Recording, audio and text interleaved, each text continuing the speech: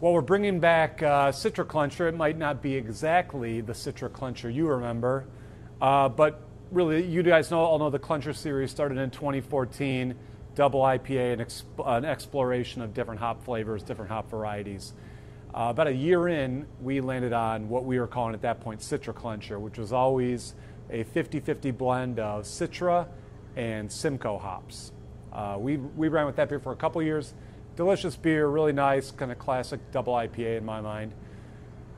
As we kind of progressed through the Clencher series, the malt bills changed a little bit. The hops have been all over the board as they're supposed to be. But this time we wanted to kind of bring it back, kick it a little bit old school.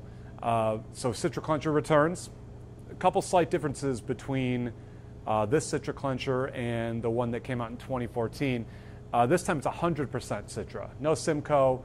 Simcoe can have a little bit of a, they call it catty, skunky, onion kind of thing going on. Some people like it. I like it. Some people hate it. So we thought this time around, let's do all Citra.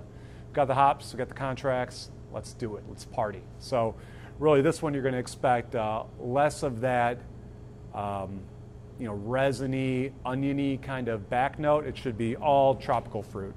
All Citra, all citrus.